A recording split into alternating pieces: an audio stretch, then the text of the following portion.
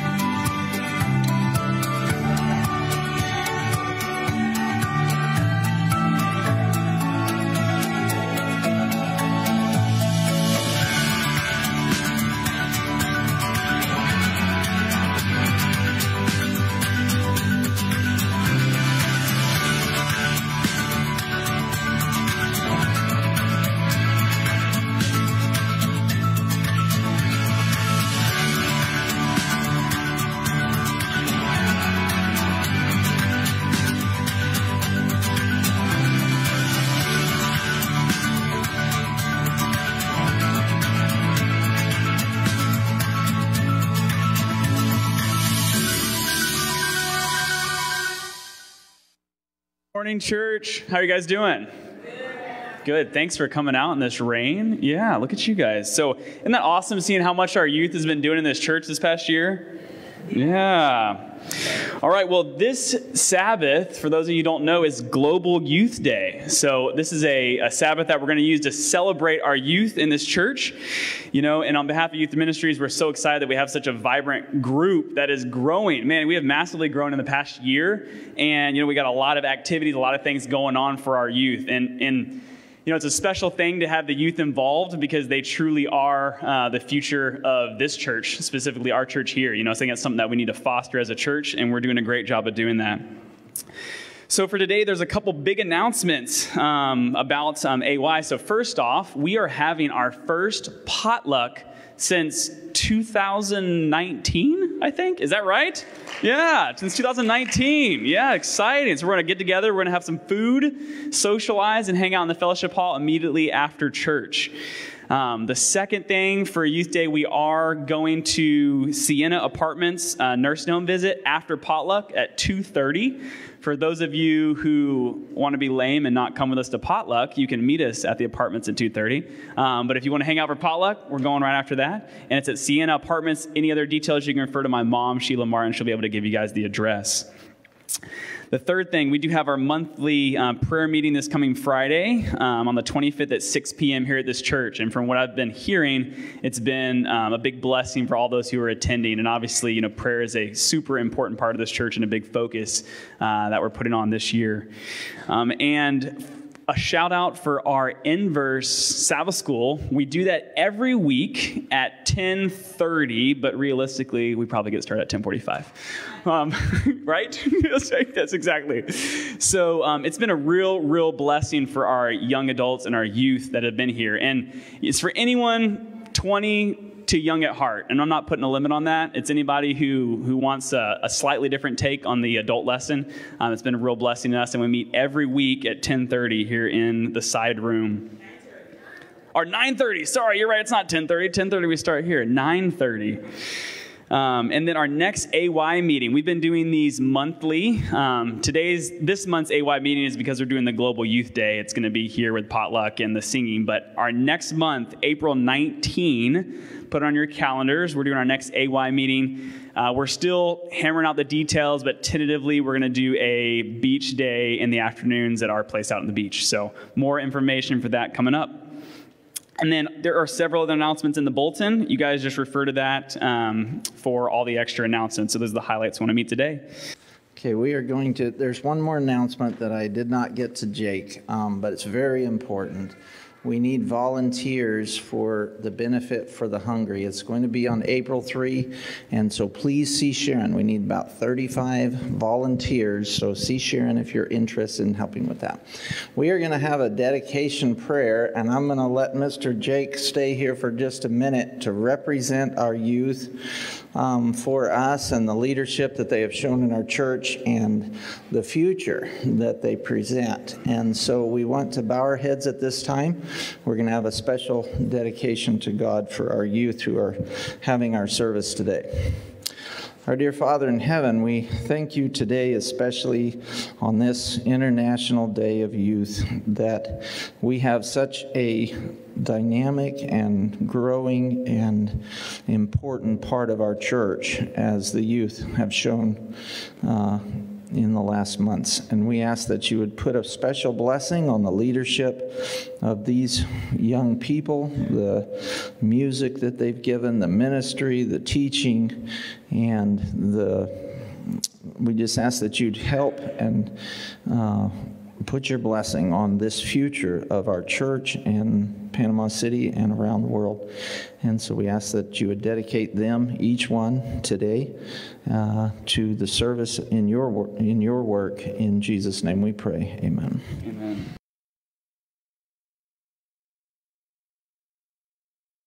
Good morning, Panama City Saints. Morning, happy Is anybody grateful this morning? Amen. Let us all Victory. sing together to our Lord and Savior Jesus Christ. Above all powers, above all thrones, Jesus is seated, and we worship his name this Sabbath morning. Let us all sing together this beautiful song, Above All. We sing together, saints. Do we all believe this biblical truth that Jesus is above all things? Amen. Yes. Amen. Let us sing together, filled with joy, filled with the blessing of the Holy Spirit in our lives. And we sing together loud and strong. Amen. Amen. Today is Global Youth Day, and we celebrate together.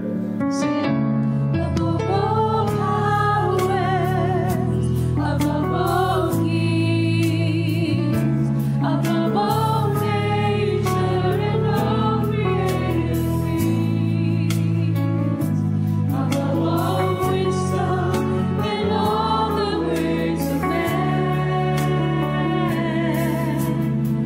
you were here before the world began.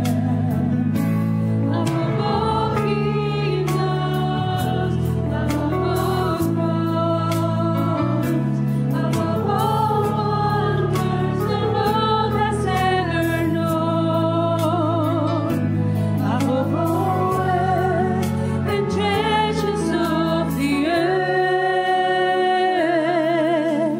there's no way to measure what you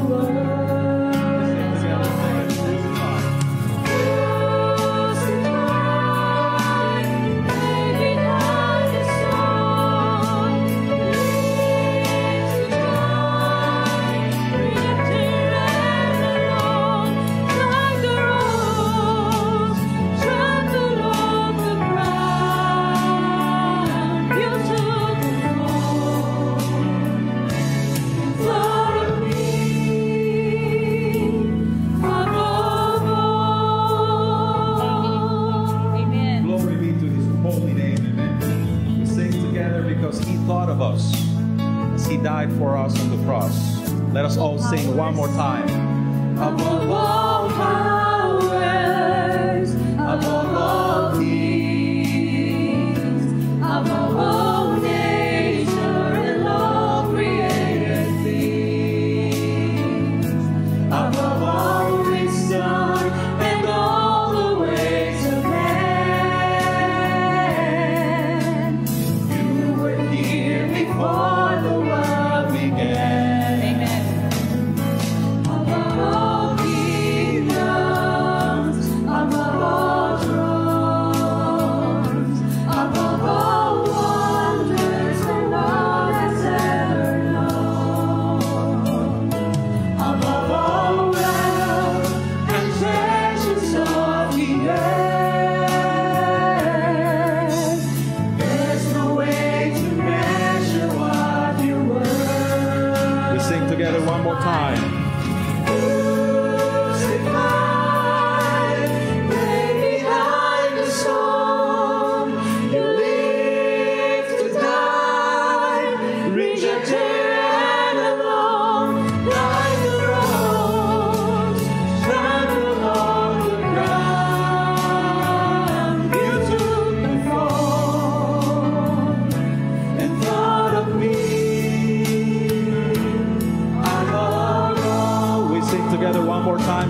crucified.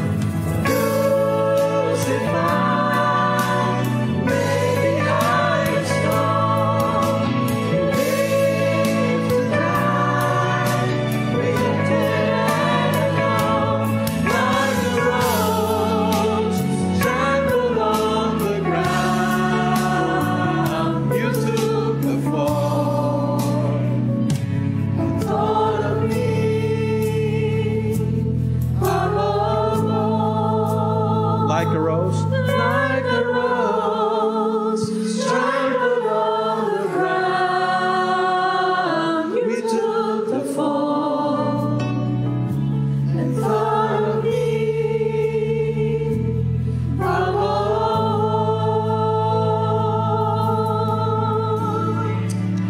Can I get an amen? Glory be to God. He thought of us. And we are grateful because He paid the price, the penalty for sin. Now we sing together, Hosanna.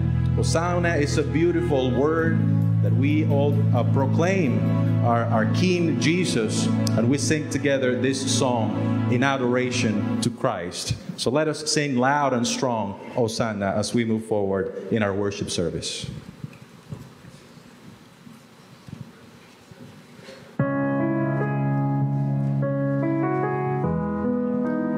There's a lot of evidence that Christ died for us on the cross. And we sing together this song just to be reminded of this precious work of Christ for us. So let us all sing together a loud and strong I see. I see the King of glory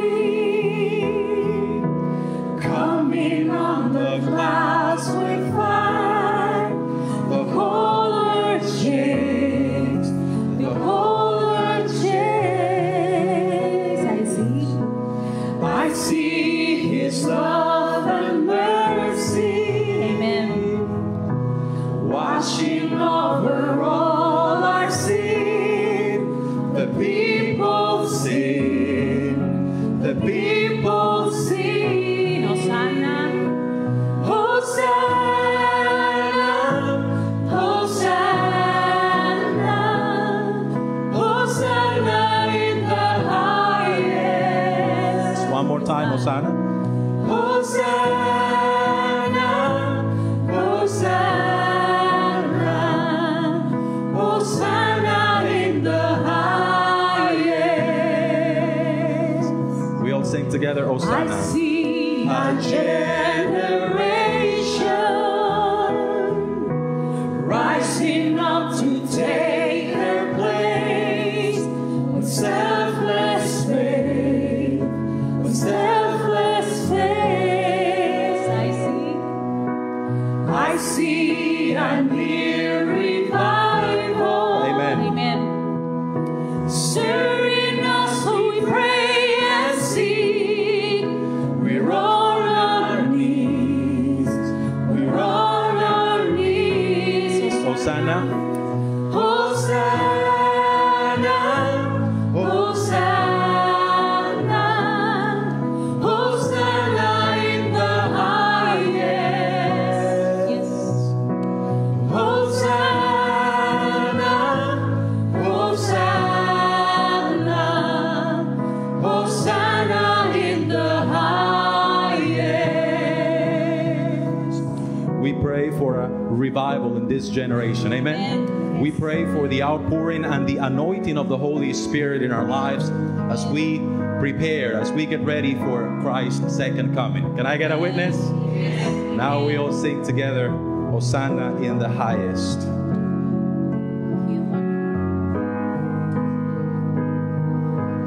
Heal my heart and make it clean. Open up my eyes to the things unseen. Show me how to love like you have loved me. Break my heart.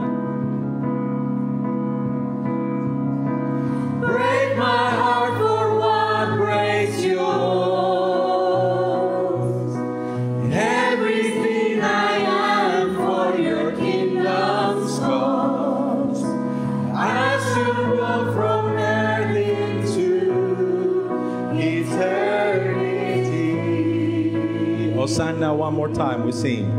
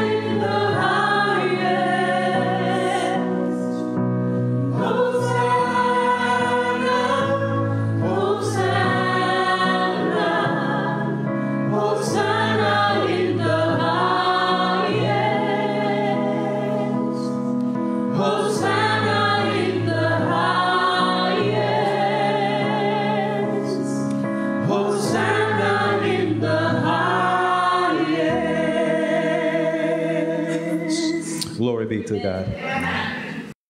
Did you guys catch, there was one verse in that song they just said, it said, I see a new generation rising up to take the place with selfless faith. You know, that is what we are actually honoring here today. There is something new that we're doing in this church. We are choosing youth in this church that have been selfless in their faith, selfless in their sacrifice. And we're going to start yearly recognizing them. And we're going to recognize the first people today. So first off, I want to invite the pastor and our Elder Ron up front. Yeah, to read the plaque. Got that.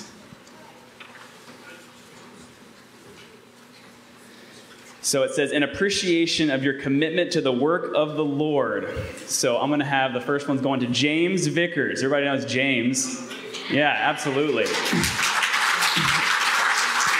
I think James spends almost as much time up here than anybody. I mean, he's here till 9 o'clock last night. He's here all the time. You guys, he's behind the scenes, but man, this church would not operate without him, that's for sure. And we are more than thankful to have James.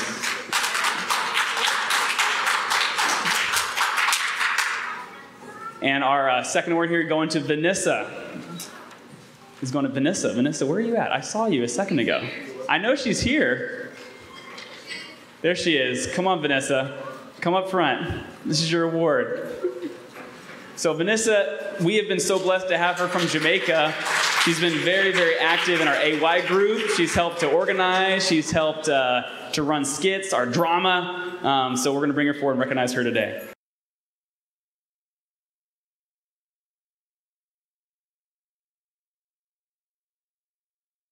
Vanessa, if you would stay here for a moment, let us pray for our youth. Amen? Let's pray for them one more time. If you guys can get closer, let us pray together. Heavenly Father, as we move forward in this service, we stop for a minute just to recognize the great blessings and the many gifts and talents that you have provided for our youth here in Panama City. We pray, Lord, for their lives. We pray for their commitment, especially for both James and Vanessa. Continue to move in them the passion to work for you, Lord, the passion to continue to lead others to come and join us, Lord, and to work with energy, Lord, for this gospel of yours. So I pray for their lives. I pray for their spiritual walk. I pray for their families. I pray, Lord, for their parents. I also pray that they would continue to serve here in this church. And I pray for all the other young adults that are here represented just by them. So thank you for this opportunity, and let us move forward knowing that you are with us. It is in your name that we pray. Amen. Amen. I think there's been a mistake on the youth part, because I'm probably the oldest one in the church. But today's tithes and offering are for the local church budget. Psalms 18:2 reads, "The Lord is my rock, my fortress and my deliverer. My God is my rock, in whom I take refuge, my shield and the horn of my salvation, my stronghold." We worship God with our resources because He is our sure deliverer. From His anointing, when he was around 15 until his old age, King David had a long and perilous journey through many dangers. To name a few, there were the lions, the bears, Goliath the giant, Saul the envious king, and Absalom the overly ambitious son. For being kept safe, David burst into praises, worshiping God as the rock, the fortress, and the deliverer. The God of David is no less active today. Do you think that the deliverer deserves our full worship? This week, through our tithes and regular offerings, we can worship the great deliverer. Will the deacons come forward? Lord, we thank you for being our rock, fortress, and deliverer. Help us rest before travel and be alert on the roads. Accept our praises as we honor you with our resources. Hi, church. Good morning. So we're going to have a special moment right now where there's a lot of, us praying for our youth and young adults, but in the spirit of our young adults taking that step and being the leaders of our church, we want to pray for you. So you're going to see 4 of our youth leaders in this church, and they're going to take a moment and just pray. You'll see them around the church. I see them going into their positions. So we're just going to take a moment, and we're going to be praying for our church a couple minutes, and you can bow your heads and pray with us, and then I'll close us out. Church, let's pray together. Dear Lord, thank you for the opportunity we have today to come together and focus specifically on our youth and what we can do for you and the future of this church and this world, as our song said, as we work on walking from earth to eternity with you, Lord, which is our ultimate goal. So be with us, keep us focused on you and the future and what we can do for you. Amen. Good morning, Panama City Saints. Well, we just want to take a moment just to say welcome. And if you're a member of this church, would you please rise for a moment? Let's do it this way, this time around. Rise for a moment, Panama City Saints. Now that we are all raised, look around you, right?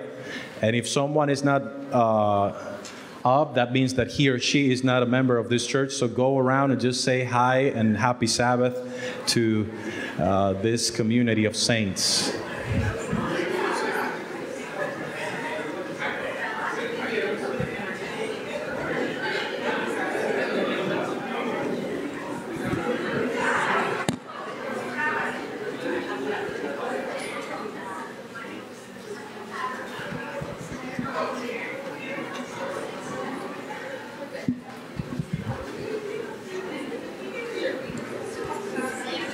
Happy Sabbath.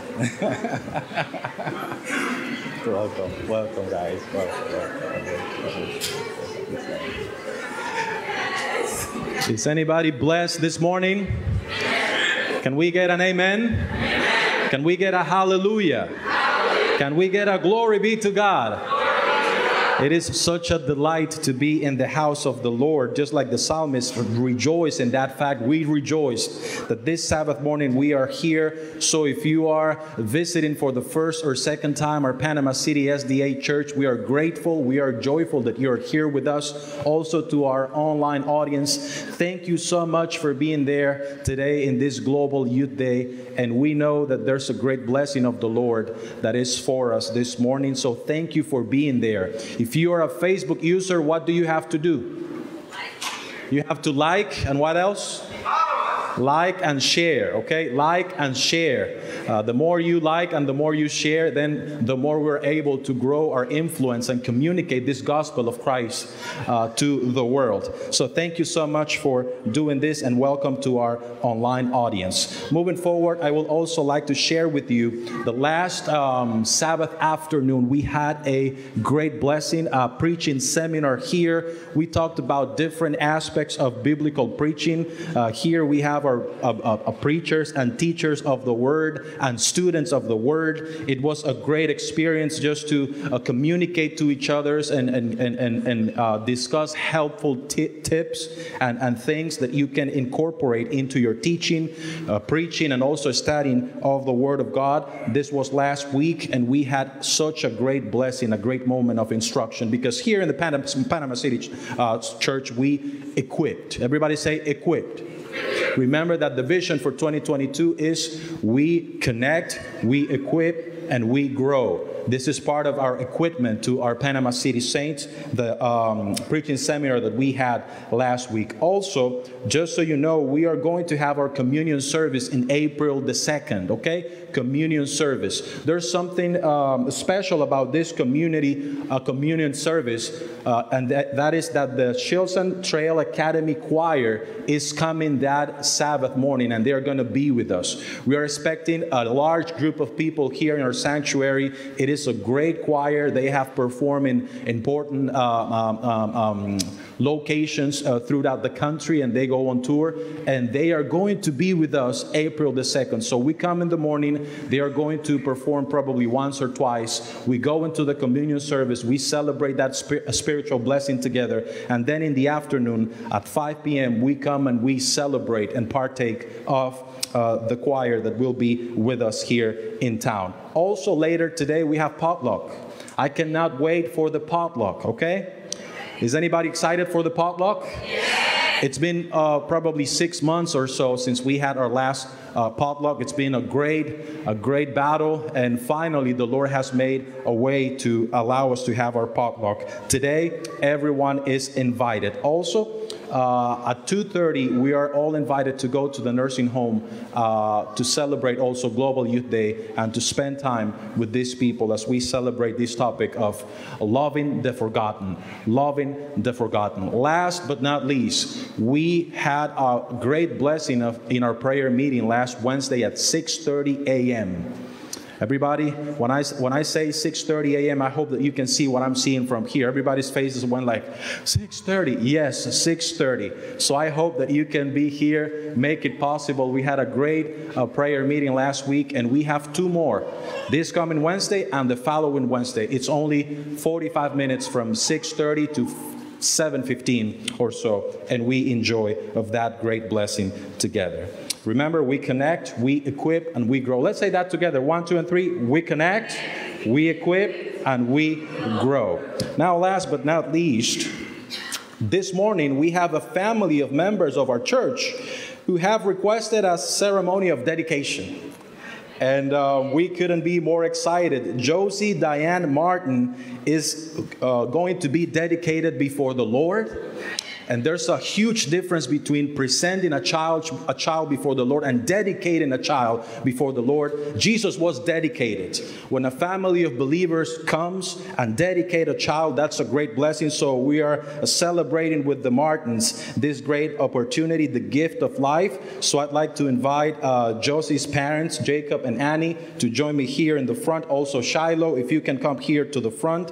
I would like also to invite all the family and friends that are present here to come here to the pulpit with me, the rest of the family, and Sister Sheila Martin as a representative of our children's ministry department. She's going to be joining us here as well, and also the rest of the family. And also Elder Roberto Diaz will be here representing our a team of elders right here. So just like I always say, guys.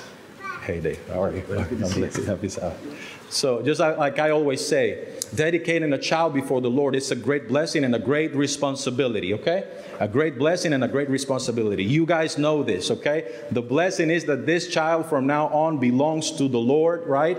And your responsibility is to raise her in a godly home where prayers are often raised, where they are able to learn about God's Word. So I am going to just go ahead and I don't know if Sister Sheila has a certificate here for us.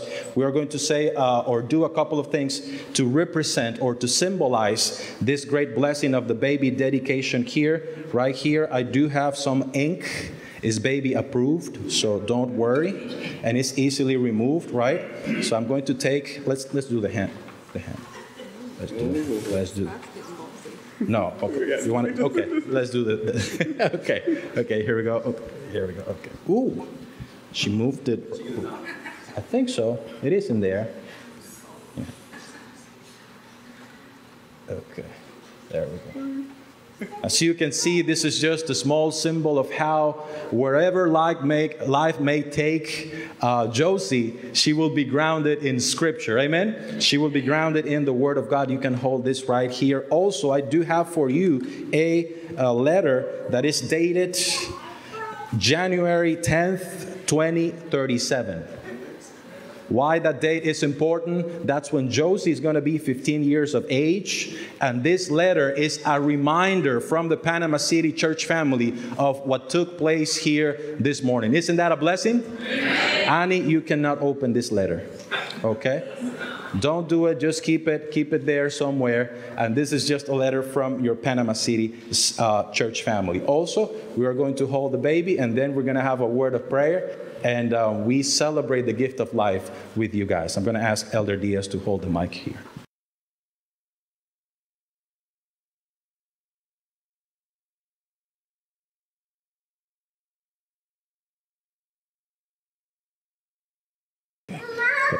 We're going to kneel up here in the pulpit. You guys can remain seated.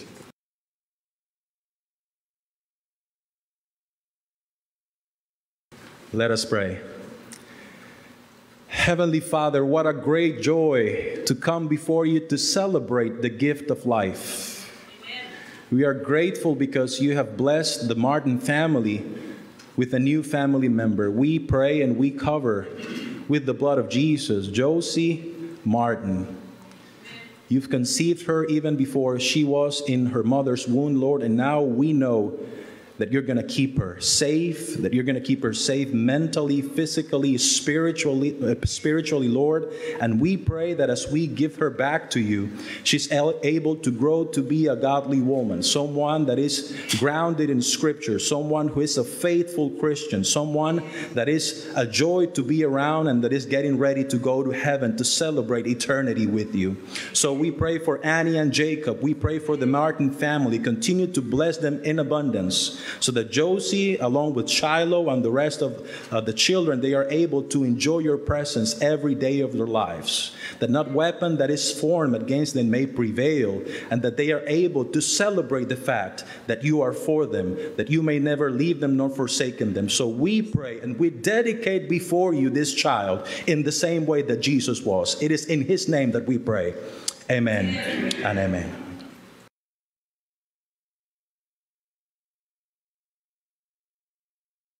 Young people from Tyler, Texas, supposed to sing today, but two of them, Eileen and what's her name, Alana, had a fever. They wake me up at 5 o'clock this morning that they could not sing. So the Gospel family is always be ready, you know. But I'm not a youth. I'm the youngest one of here. I'm the great grandma. I'm young at heart, though.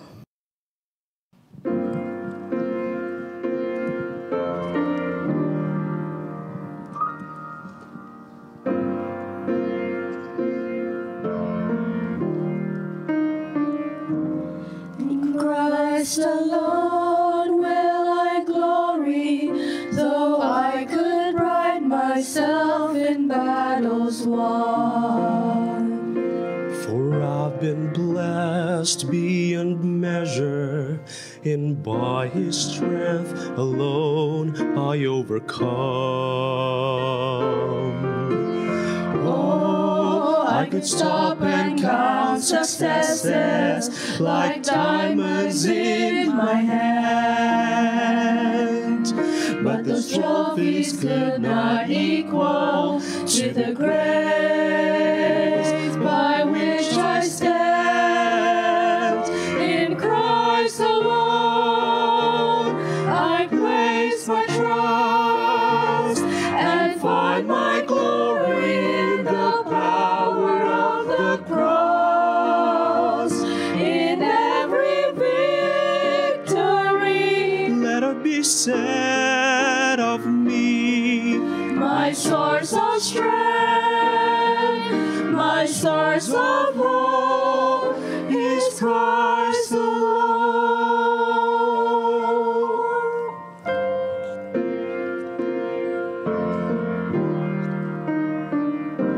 In Christ Christ alone will I glory, for only by His grace I am redeemed.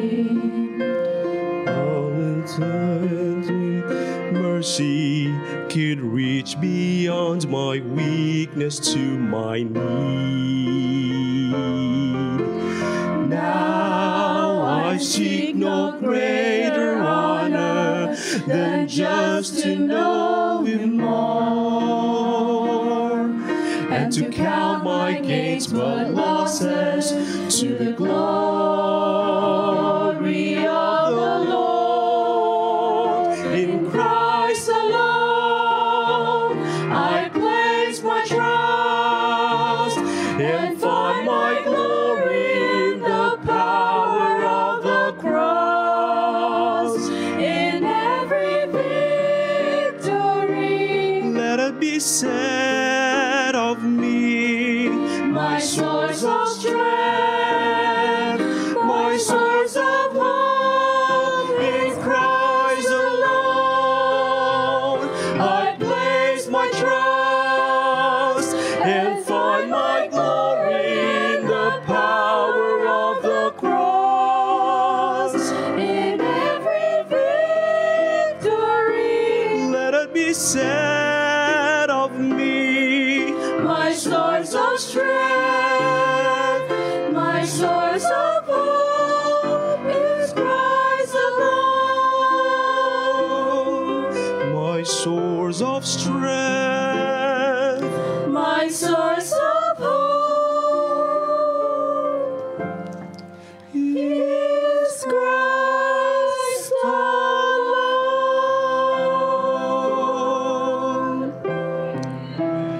Christ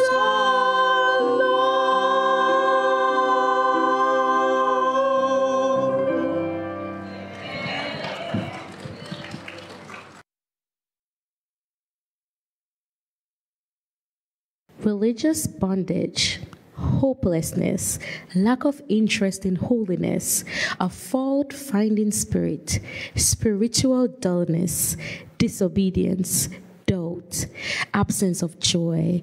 A stir of emotions can be used to chronicle the feeling of Christine.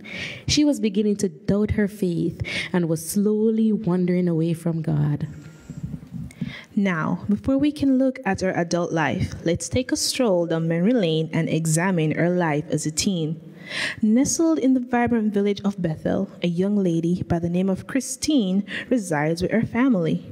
Now, Christine was not your average young adult. She was an errant Sabbath school superintendent and an active churchgoer. She was cheerful and pleasant and always eager to offer a kind word. She understood the importance of a greeting and always maintained a cheerful disposition as she would greet everyone she came in contact with. Her faith was seemingly steadfast and unwavering. This devoted Christian had an unyielding desire to walk with God and grow old in Him. She understood that there is a great joy in serving Jesus, as there is no greater companion to embark on life's spiritual journey. As Christine grew into adulthood, her faith was beginning to fade. Her hope now seemed dim, and her beloved church no longer seemed to be a place of refuge or a light of love. Her daily communion with God was now taking a back seat, as her day-to-day rituals was now a primary importance. The curiosity of what the journey would be like on the other side was now increasing, since the Christian route was no longer fun, entertaining, or exciting. What she didn't realize was she was regressing spiritually, and her doubt was leading to a spiritual dullness. You see, at the time, what Christine didn't know was that prayer is the most spiritual weapon in this world, and that Christians do not take full advantage of the power of prayer God has given to us. Instead of talking to God and confiding in Him, she started talking to all the wrong people. Confidante, she had none. But what she heard was rumors and murmurs from her close Christian friends. And soon enough, her spiritual journey took a detour to a dangerous route. Christine was becoming less involved in God's word and more involved in the attraction of the world. She started skipping church services, and before you know it, she began regressing into spiritual dreariness. It was not long before she started going to events where God would not approve.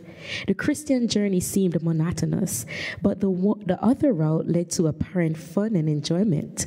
In church, all she perceived was hatred and backbiting, so she wandered onto the other route and found friends she could confide in and who showed her constant love. What she didn't realize was that the further she drew from God, the closer she got to the devil. She leaned on her own strength and not the strength of the Spirit of the living God. One day, Christine was invited by a friend to attend a party. However, it was on a Friday night, and without giving it much thought, she agreed. Prior to this, she began attending similar events with the same group of friends, but never on a Friday night. Christine and her friends had a grand Friday evening together, or at least so she thought. They were all dancing, smoking, drinking, and having the time of their lives.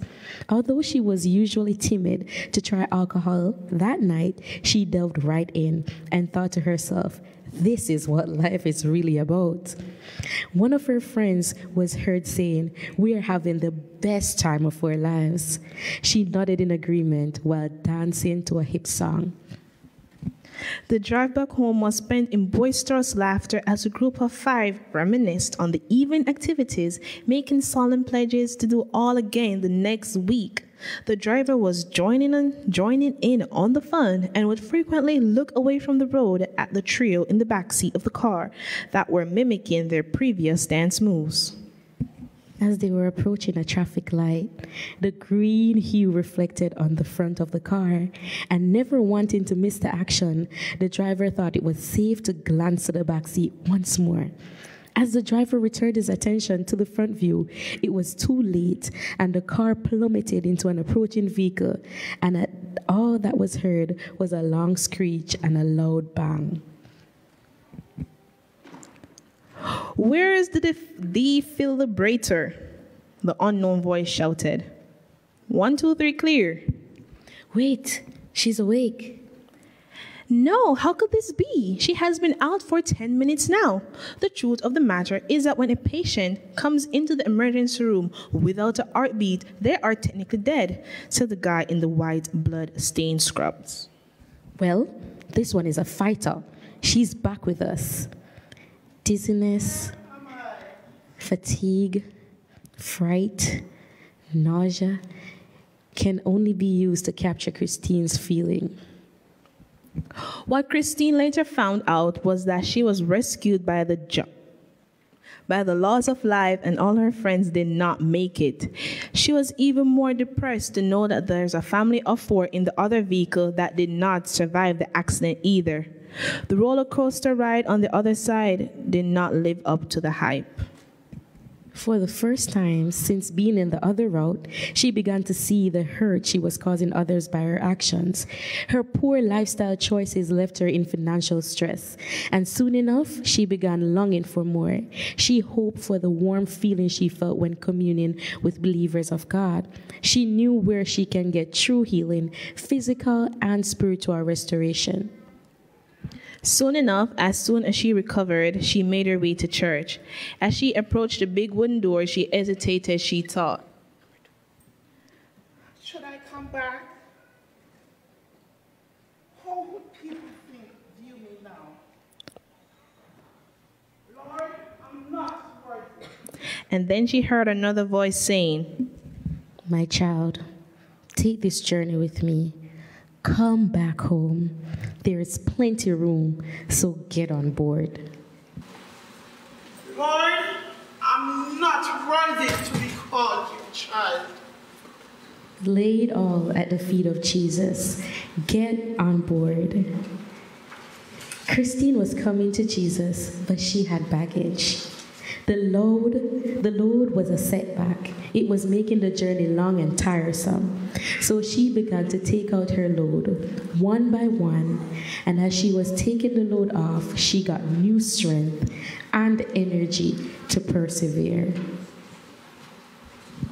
Selfishness, backbiting, jealousy, unfriendliness, hatred, strife, unfriendliness, hatred, strife, bitterness, anger.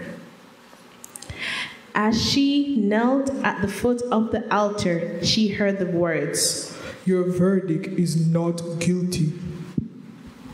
That day, she heard a soul-stirring sermon and recommitted her life to Jesus. The message brought new meaning to her life, and it went a little like this. Have you ever wandered far away from God? Well, now it is time to come home. Christine had a heavy load and lots of baggage, and more she would wander far away from God. What baggage are you taking on your spiritual journey? Leave it at the altar today. Have you been in church regularly and you are still wandering far away from God? It is time to come home. At times we may feel discouraged and that no one is there and no one cares about us. But no matter how far you are from God, you can never be too far where He cannot reach you. Have you wandered away from Him? Then take the Christian journey. I would like to present to you a man who was born in an obscure village, the child of a peasant woman. He grew up in another village. He worked in a carpenter shop until he was 30. Then for 3 years, he was a nomad and an itinerant preacher. He never owned a home. He never wrote a book. He never held an office. He never went to college. He never put his foot inside a big city. His only credential was himself. While still a young man, the tide of popular opinion turned against him. His friends went away. One of them denied him. He was turned over to his enemies. He went through the mockery of a trial. He was nailed upon a cross between two thieves. While he was dying, his executioners gambled for the only piece of property he had on earth, his coat. When he was dead, he laid in a borrowed grave through the pity of a friend. 19 long centuries have come and gone, and today he is a centerpiece of the human race and leader of the column of progress. I am far within the mark when I say all the armies that ever marched, all the cities that were ever built, all the governments that ever sat, and all the kings that ever reigned, put together, has not affected the life of a man upon this earth as powerfully as the one solitary life, Jesus Christ. Always remember, when you have nothing left but God, God is enough. And when you are down to nothing, God is up to something. No matter your circumstance, He is saying to you today, get on board, there's room.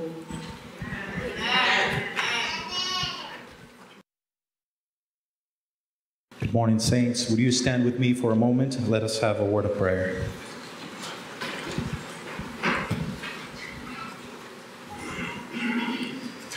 Heavenly Father, as we open up your word, we ask for quietness. We ask for the illumination of your Holy Spirit. And we ask for you to speak to us. Thank you for the blessing of having you present in this sanctuary. And thank you for everyone here and for everyone watching.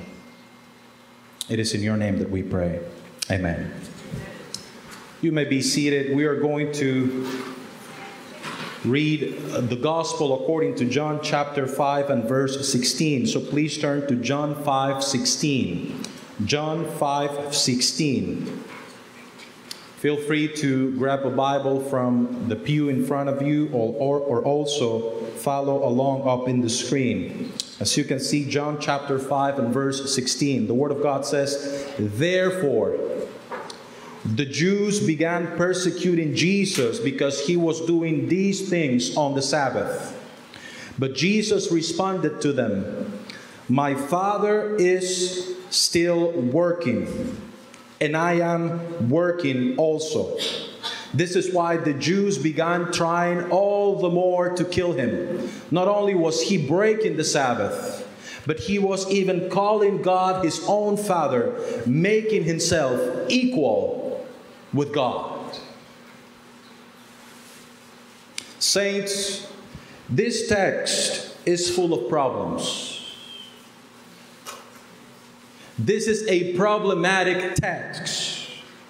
There are at least two assertions in this text that may be problematic to the Jewish mind. On the Sabbath day, Jesus went up to Jerusalem to the pool called Bethesda and found a large number of sick, blind, lame, and paralyzed people. It was the popular belief that an angel came and would go down into the pool and stir up the water. You know the story. Then the first one to get in the water would recover from whatever illness he may have. So Jesus addressed a man who was sick for how long? For how long? 38 years. Everybody say 38. 38 years. He addressed this man and told him, "Pick up your mat and walk."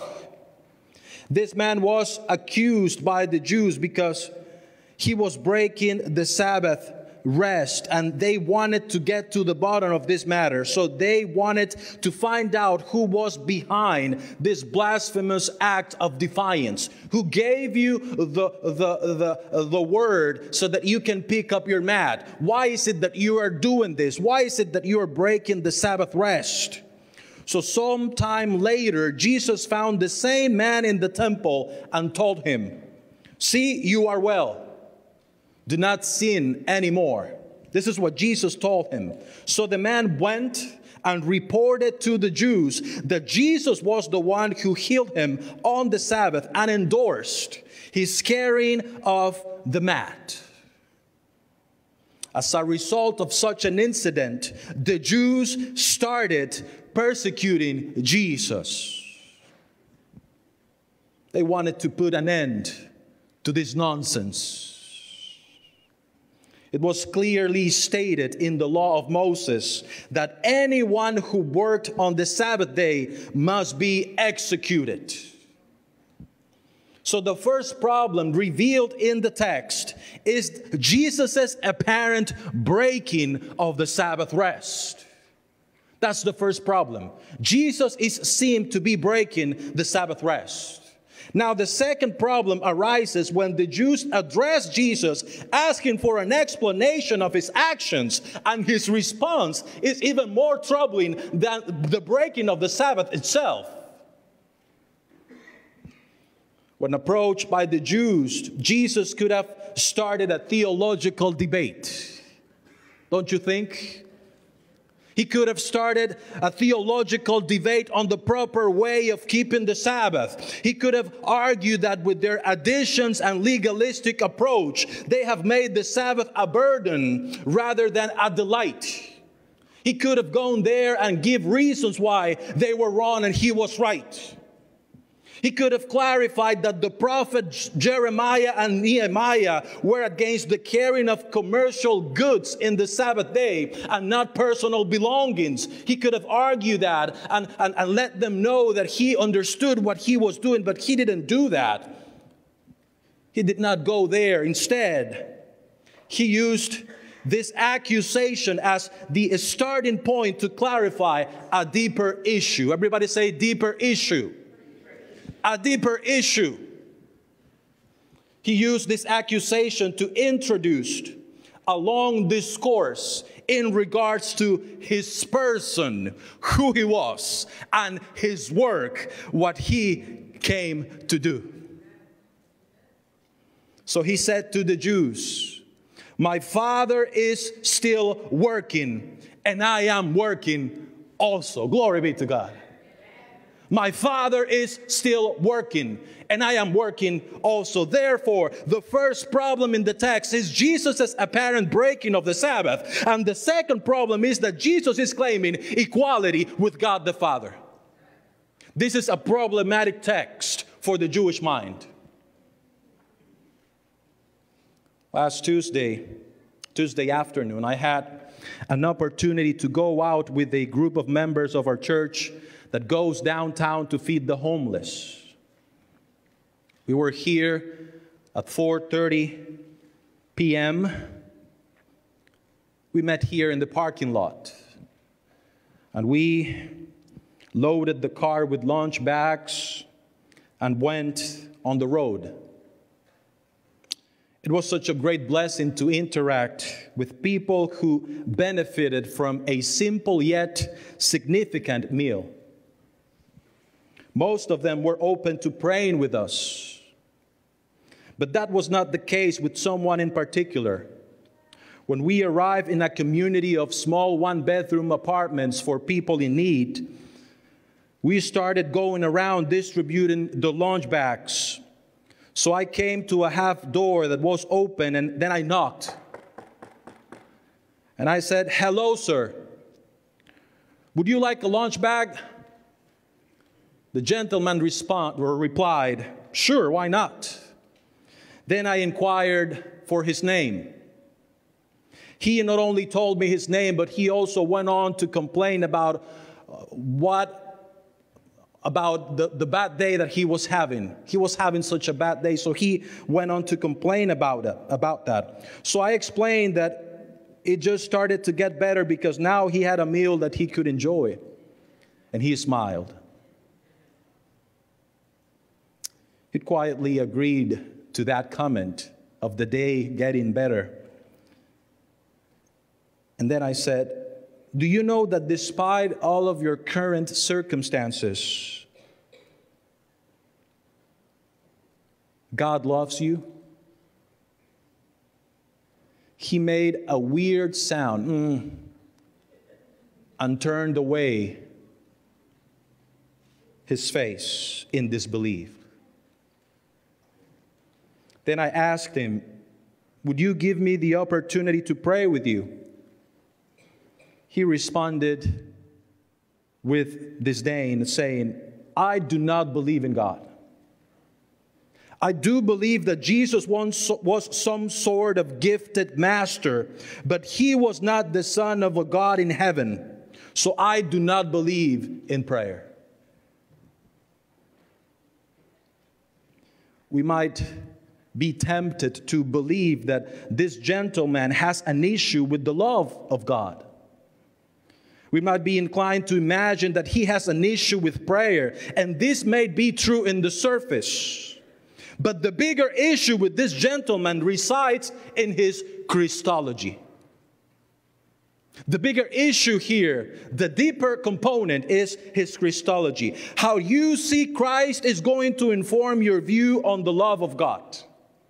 How you see Christ is going to affect his heavenly sanctuary priesthood, and how you view the end time events. How you see Christ is going to affect your view of justification, sanctification, and salvation. How you see Christ is going to inform your theology altogether. Your Christology informs what you believe, how you interact, how you do Christian. Christology was the deeper issue with this gentleman I met. It was the deeper issue with the Jews in John chapter 5. And it might be the deeper issue to many of us here, that our Christian walk has become trite, burdensome. People have a tendency to either misunderstand Christ or take for granted who he is and what he came to do. His person and his work. His person and his work. Now, since there's a problem with our Christology, and our understanding of Christianity is based on our Christology, we are going to take some time to prove Jesus' person, who He is. And we are going to take some time to explain what He came to do, His work. Are you guys in agreement? Let's talk about His person. Let's talk about His work. A proof of His sonship as the second person of the Trinity is not only presented to the persecuting Jews, but also throughout the New Testament. Think about it for a minute. Jesus claimed to be the Son of God on several occasions, and this bold claim was accepted by all of His disciples. Imagine this. If you're walking with this guy and he's saying that he is the Son of God and he doesn't have any way to back this up, wouldn't you go away from the presence of this lunatic? You would leave, and for sure you would not be able to die for that cause. None of the New Testament authors believe that Jesus was a gifted Galilean with special insights in the ways of God. The phrase, He was sent by the Father, He was sent by the Father, is repeated at least 40 times in the Gospel of John alone. He was sent by the Father. So, saints of God, every time that we say the word Christ, what we are saying is that Jesus is the Word that became flesh and dwelt among us. Every time that we say the word Christ, we are agreeing with the fact that He is the way and the truth and the life. Christ is the anointed one. It is He, the Messiah, the one specially set aside for a particular task. Christ, His person. Now, this particular task, His work, is also explained to the Jews who were persecuted Him in John chapter 5. In biblical times, the overwhelming majority of sons ended up vocationally doing the same that their father did. Like father, like son was the cultural assumption, right? So in verse 19, if you keep reading John chapter 5, you'll see that then Jesus replied, I assure you, this is important, the Son is not able to do anything on His own.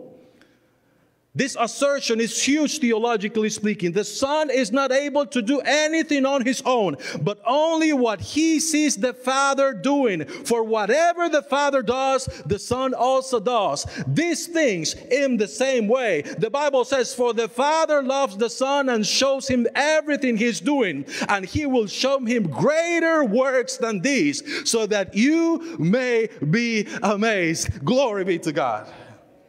By His obedience.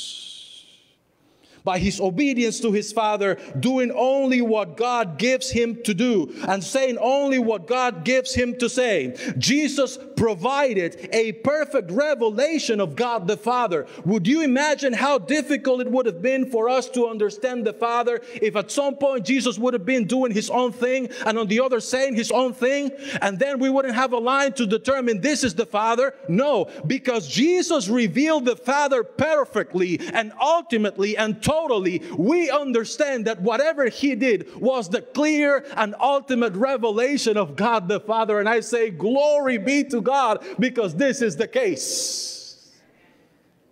His work,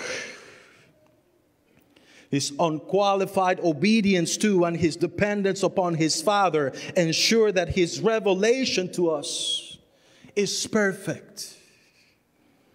In His person, Jesus provided the ultimate revelation of the first person of the Trinity. Therefore, He had the same authority to do His work. He is the Son. So He shares His attributes, and He has the same authority to perform His work.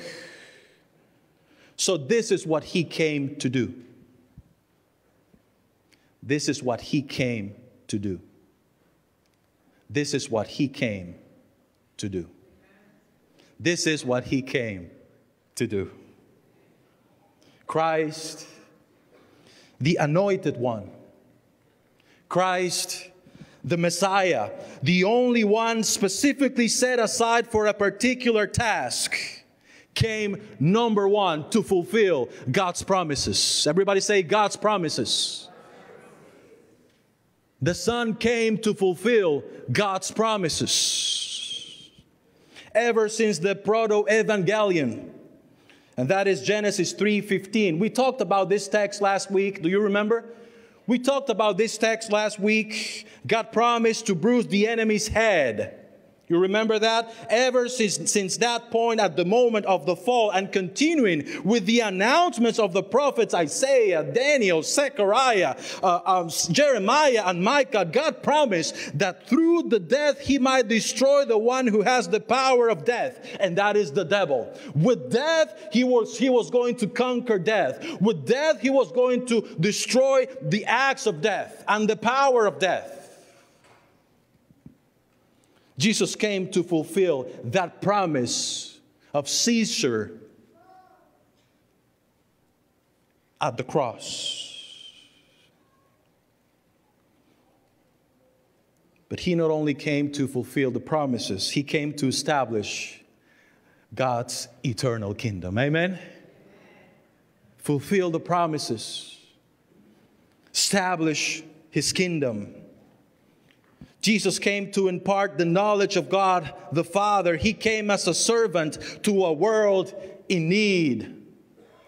Jesus came to leave you and leave me the greatest example of humility.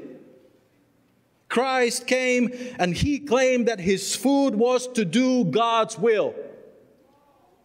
He was nourished by this reality. He came not only to, He didn't come to serve or to be served. He came to serve.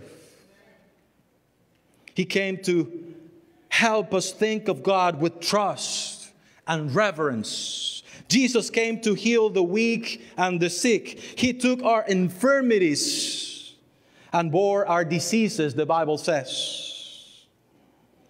Jesus came to make sin sinful. Glory be to God.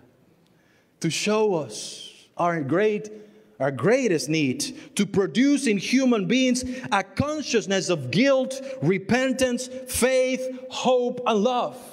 He came to let us know. He came to be a faithful and a better high priest, as we are studying in our quarterly lesson, to intercede for His loved one and bless them in abundance. Panama City Saints, Jesus came to judge the world. That is true. But the climax of His work is found in the fact that He came to save sinners and gave them new life. I wholeheartedly believe that what John chapter 5 and verse 17 says is true. God the Father is still working, and Jesus is working also. Can I get an amen? He continues to work even in this day and age. I believe in His person, who He is. I believe in His work, what He came to do. And I also believe in what He is doing right here, right now. God is moving in our midst. God continues to move with us, and He is able to break every chain, to be the save that we need, the salvation that we need. So let me encourage you to examine whatever issue you may be dealing with through the lens of a deeper understanding of who Christ is. I encourage you to double check your Christology. Whether you are struggling to accept the love of God, or you have a stagnant prayer life, whether you are consumed by the wrong decisions that you've made in your past, or you wish to know more about the heavenly sanctuary and the end-time events, whether you feel a burden in your heart or you are worried about some legalistic approaches, I will encourage you to assess your Christology. Be reminded that the Anointed One, the Messiah, the one specially set aside for a particular task of fulfilling God's promises, is with us. Amen? He is with you. He is with me. He knows He understands. He is with you. He will never leave you, not forsaken you. He is with you. Be reminded that the deeper issue here is whether or not you are willing to believe wholeheartedly that you do not have a high priest who is able to unsympathize with your weaknesses, because he already bore your sins and nailed them to the cross. Amen? He is the Son of God. He came to save us, and He is coming back. Amen? Are you willing to believe it? Are you willing to believe it? Let's stand and have a word of prayer.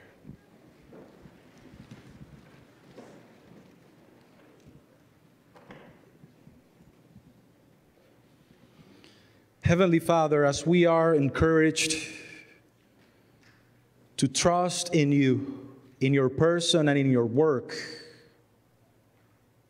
we are filled with the joy of the Holy Spirit, knowing that here in this sanctuary, right here, right now, we are going to witness firsthand what you came to do, to save sinners and get them ready to be reunited with you in heaven. Help us to enjoy this spiritual feast. It is in your name that we pray. Amen. You may be seated.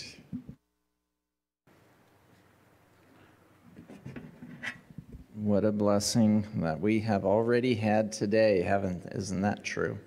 We've seen a baby dedicated a new life. But this time we want to ask Alfredo, Belinda, and Marcus to come up front here. These three individuals have chosen to today make a testimony before the church and before God that they would like to dedicate their lives to serving Him. And so we are going to ask you a few questions. You answer with yes. And so at this time, we would ask, do you, Alfredo, Belinda, and Marcus, do you accept Jesus as your personal Savior and Lord? And do you desire to live your life in a saving relationship with Him? Yes. Amen. Do you accept the teachings of the Bible as expressed in the statement of beliefs of the Seventh-day Adventist Church? Do you pledge by God's grace to live your life in harmony with His teachings? Yes. Amen. Do you, Marcus, Alfredo, and Belinda, do you desire to be baptized as a public expression of your belief in Jesus Christ, to be accepted into fellowship of the Seventh-day Adventist Church, to support the church and its mission as a faithful steward by your personal influence, your tithes and offerings, and your life of service? Yes. Amen. Church, you have heard the profession of faith from Alfredo, Belinda, and Marcus this morning. And at this time, pending their baptism, we would entertain a motion that they be accepted into membership of our church. Is there anybody who's willing to make such a motion? Thank you. We need a second. Is there a second? All those in favor, we ask that you would wave your right hand and say, welcome. Welcome. And so at this time, we're going to have a prayer of dedication for you. And we want to join with you in your testimony and in your stand. Let's bow our heads. Our Father in heaven, we bring to you three of your children this morning, and we want to dedicate them as the Panama City Seventh-day Adventist Church in their decision that they have made to publicly come before you and to be baptized this morning. We ask that you would accept their lives and guide and direct, help each member of our church to be supportive in their walk with you, and help us to be together when you come. In Jesus' name we pray. Amen. We are filled with joy as we see the Holy Spirit working, convincing, convicting, transforming lives. and drawing people near. We are excited to baptize 3 new church members. And I only can say, glory be to God. Amen? Amen. Glory be to God, because He's still in the business of bringing people closer, forgiving sins, providing repentance, and filling them with faith. I will go ahead and invite in this Global Youth Day our first candidate. His name is Marcus Jones, to come and join me here in the baptistry.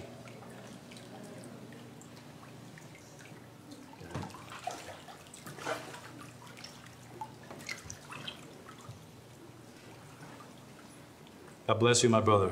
Thank you. Can we say a warm welcome to Marcus right now? Just lift your hands up in the air. Marcus, this is your church family. Hello. We've been studying the Bible for some time now. Marcus was born and raised in the Seventh-day Adventist Church. He went to church school. He went his own way for some time. But just like the prodigal son came back, and the father did not wait and ran towards him and embraced him, this morning in the mighty name of Jesus, we celebrate that God the Father embraces his Marcus once again as he comes back home. We pray together at this time. Dear Heavenly Father, as we celebrate together this spiritual feast, our hearts are filled with joy, the joy that comes from someone who decides to renounce to the sinful ways of this world and come back to be in fellowship with you. We pray for Marcus, his spiritual journey. We pray for the conviction that you've placed in his heart. I pray, Lord, that you would continue to encourage him, to give him, Lord, the energy and the endurance, that no matter what life may throw at him, that he may be grounded in your word. And we as our church family, we're committed to walk this spiritual journey with him. So I pray for his heart. I pray for his mind. May you keep him aside and separated wholly for you until the day you come. And we know that just like Marcus, other young adults will come to the realization to know that you are the way, that you are true, that you are life, Lord. So we are grateful for this opportunity. And we baptize Marcus in the name of the Father, of the Son, and of the Holy Spirit. Amen.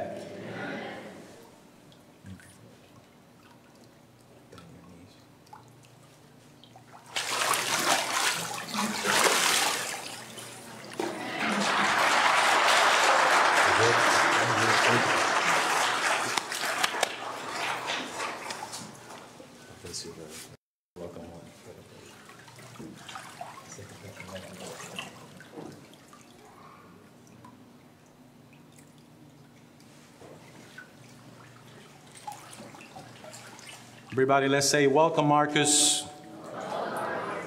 Marcus, this is your church family. Welcoming you.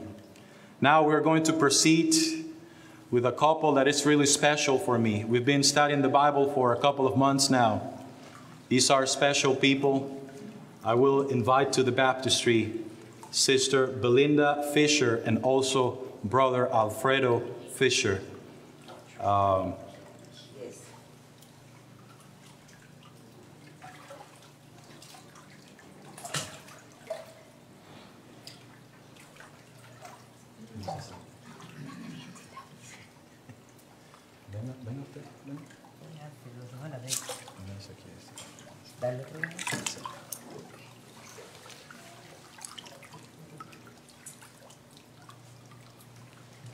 It is such a blessing to have husband and wife here together performing the holy baptism. Amen? Amen. God instituted marriage in the Garden of Eden. And today, as husband and wife, they are also born again Christians. And I can only say, glory be to God, because it is such a great blessing. They are eager to know the Adventist message. They want to know it all. They want to know about the health message. They want to know about Ellen White. They want to know about eschatology. They want to know it all. And I am grateful because I know that it's been a great journey for Belinda and Alfredo. And we are here, and God is receiving you with open arms. And we pray that you would continue not only in your spiritual walk, but also in your relationship as husband and wife to grow in Christ and to continue to be conformed until His stature. So let us pray together, and then we are going to go ahead and perform the baptism. Let us pray. Heavenly Father, today we celebrate this spiritual feast. We celebrate new life in you. We celebrate profession of faith in you as our Lord and our Savior. It's been a long journey for both Belinda and Alfredo, Lord. I pray for their hearts. I pray for their marriage. I pray, Lord, that they are covered with the blood of Jesus at this time. That once they go down into the waters, all of their past experience is thrown into the depths of the sea and forgotten. I pray, Lord, that once they come out of the water, they are able to enjoy a new experience in you, new life in you, that they are conformed to your truth, that they are able to live by you and to live with you, that they continue to be eager to know and learn about this message of yours. And I long for that day when I'll see both Belinda and Alfredo in heaven being our neighbors and celebrating together, walking and eating from the tree of life. So I pray these things in the name of Jesus. And now I baptize them both in the name of the Father and of the Son and of the Holy Spirit. Amen.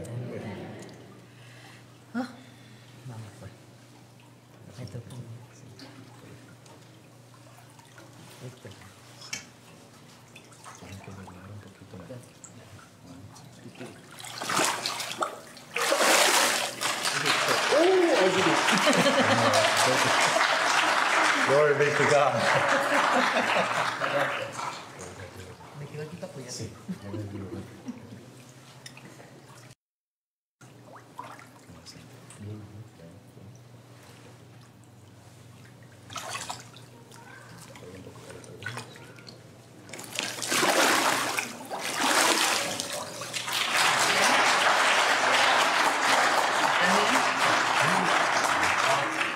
Everybody, let's say welcome Belinda and Alfredo.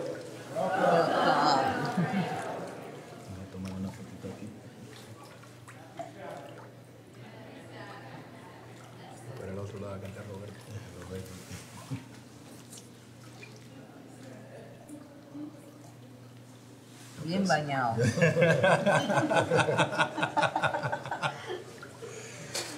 She just said, I am soaking wet. But that is the whole point of it. To get rid of all of our sin, right? And be received into newness of life. Saints, these three people are our newest members, our newest babies in the faith. So I will entrust you the responsibility to get to know them, to say hi to them, to learn their names, to show them the way.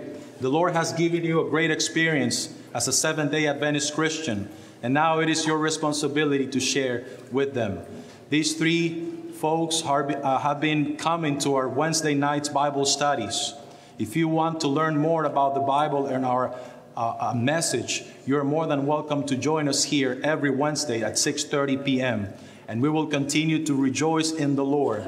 We will continue to rejoice in this Sabbath day. And if you would like to study the Bible with us, at this point in time, I will ask you in the mighty name of Jesus that you can stand for a moment and we will study the Bible together. If that is you, if the Lord is impressing you in your heart that you would like to study with us, can you stand just for a moment? And we will find your name and find your number, get in contact with you, and we will pray with you. We will study the Word with you. Do not be shy. We want to study Scripture with you, and we're not going to do anything. The Lord and the Holy Spirit will convince you, and He will be the one to show you and lead you to all truth. So if we can all stand right now for a moment, we're going to have a word of prayer as we close out our baptism here.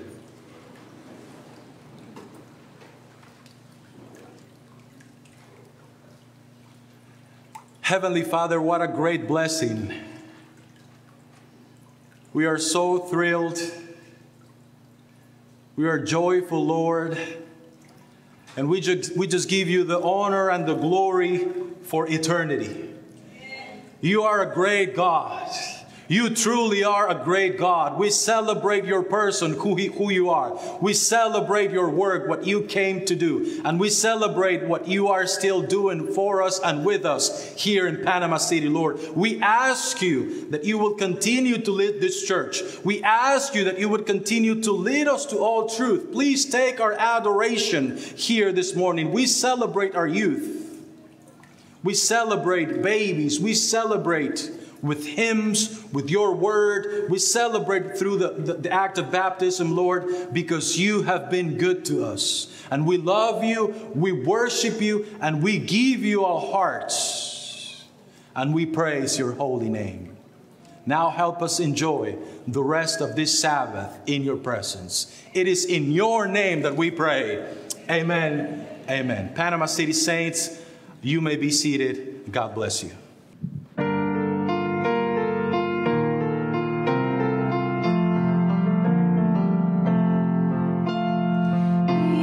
Exalted, the King is exalted on high. I will praise him. He is exalted, forever exalted, and I will praise his name. He is the Lord, forever his rule shall reign. Heaven and earth rejoice in his holy name. He is exalted, the King is exalted on high. He is exalted, the King is exalted on high. I will praise him. He is exalted, forever exalted, and I will praise his name. He is the Lord, forever his rule shall reign. Heaven and earth rejoice in his holy name. He is exalted, the King is exalted on high. He is the Lord, forever his rule shall reign. Sing with the saints. Heaven and earth rejoice in his holy name. He is exalted, the King is exalted on high. He is exalted, the King is exalted on high. Amen.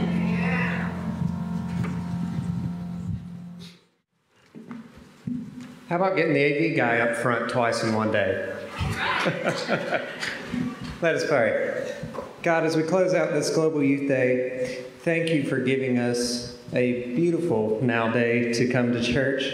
Thank you for all the people that have participated in this service and those that were able to take a blessing from it. As we leave and go forth this week, keep us all safe, keep us all blessed, and bring us back together next week in anticipation of your soon coming. In your precious most holy name we pray. Amen. If you would remain seated, the deacons will see you out. Wait just a moment, and our new members are going to come as soon as they are ready. And we have a little gift and a little show of appreciation for each of them. And so it'll be just a moment until they're ready, and then we'll dismiss.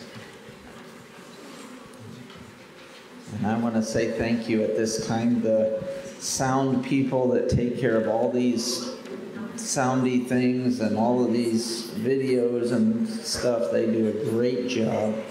And usually the only time I remember that they're there is whenever something doesn't work.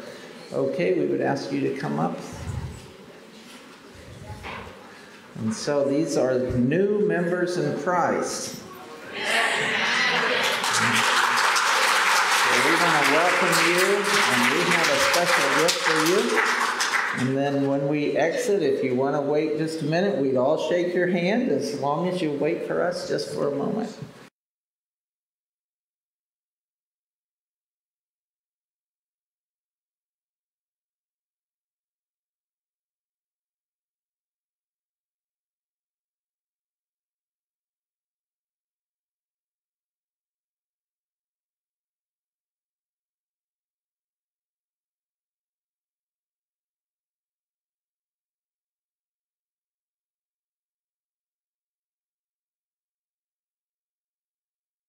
Okay, we want to say thank you to all of our church members, and these are our new charges, so keep them in prayer and keep them always in your mind.